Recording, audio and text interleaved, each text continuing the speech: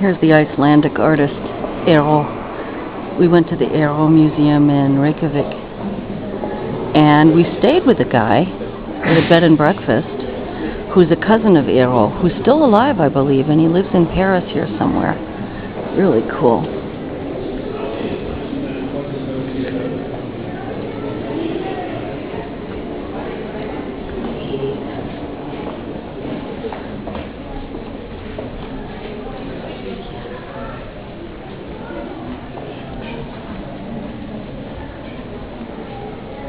This is the first Sunday of the month, so it's a Heritage Day here in France, and a lot of things are free. And this is the Pompidou Centre, which Parisians tend to call Beaubourg. And we got here early. If you're going to come, whether it's a paying day or a free day, get here early, because the lines can be really horrible. Oh, I don't like Larry Rivers. And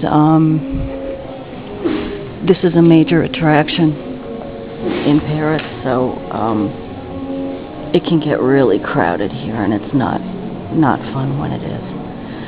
The permanent collections allow you to make videos and photos without flash, and in the temporary shows you cannot. And even on a free day like today, if you want to see a temporary thing, you still have to pay. But the permanent collection is free today. There's a cool channel I just found on YouTube of somebody here in Paris who takes us on tours of things which are kind of hidden here or not well known. And I don't edit or provide links, but I will try to put some information in the low bar. We're going to look for the Anne Frank Garden. Oh, I like this one.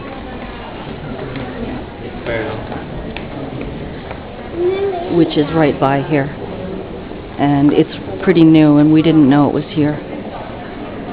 And I found out about it because of this cool channel.